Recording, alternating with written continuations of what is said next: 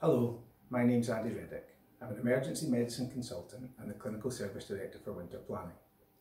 We've started to see a reduction in the levels of flu, COVID and other viruses in the community, but our hospitals, GPs and out-of-hours service remain very busy, so we still need your support to ensure we keep providing the best possible care and treatment to everyone who needs it.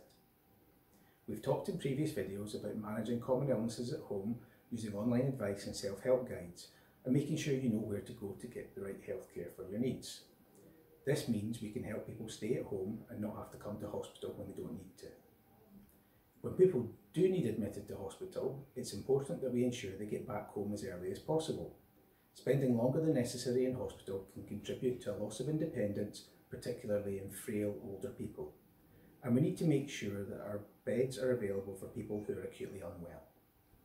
As part of our Discharge Without Delay programme, we aim to discharge patients as soon as they are well enough, and this may be with community care and rehabilitation services to support them at home. If you're admitted to hospital, we will start planning your discharge with you and your family early in your stay, which gives you and your health and social care teams time to put in place any support you may need.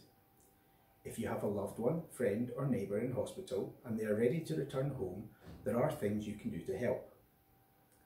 Collecting them and getting them safely home is a great help, as it means the ambulance service can focus on more urgent journeys. The earlier in the day you can pick them up also gives the ward staff more time to make arrangements for the next patient to be admitted. Also, make sure the person's heating is on, their cupboards are stocked with food and other essentials, and they have all the medication they need.